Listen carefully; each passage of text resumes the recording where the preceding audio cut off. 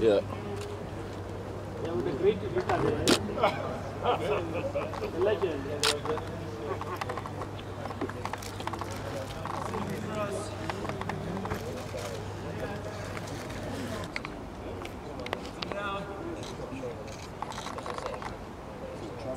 Uganda is doing final touches ahead of today's opening match of the 2025 AFCON qualifiers, where they will face South Africans at Orlando Stadium.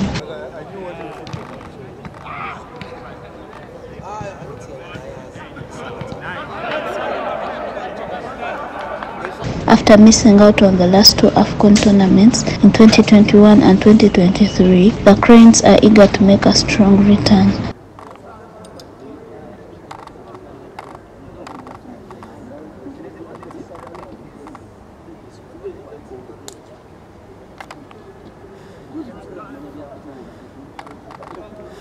The Cranes coach Paul Put says energy, teamwork and positive spirit from the boys will be crucial in this fight to earn them 3 points. They will aim to finish in the top 2 of Group K, which also includes Congo and South Sudan.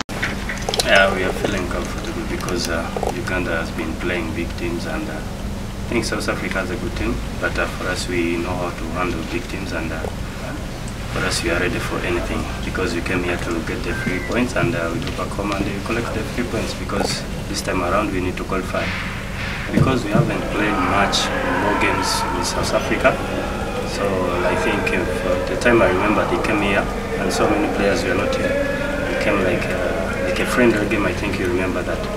But for us in this tournament we just need to qualify. We came like we want 3 points. We don't need anything, we just need 3 points. We came with a lot of confidence for our team. Yeah, you also give it the credit to them because they performed well in African Cup of Nations last. But this is a new AFCON, so we need to show them that okay, this is new Africans. There is no small team, there is no big team.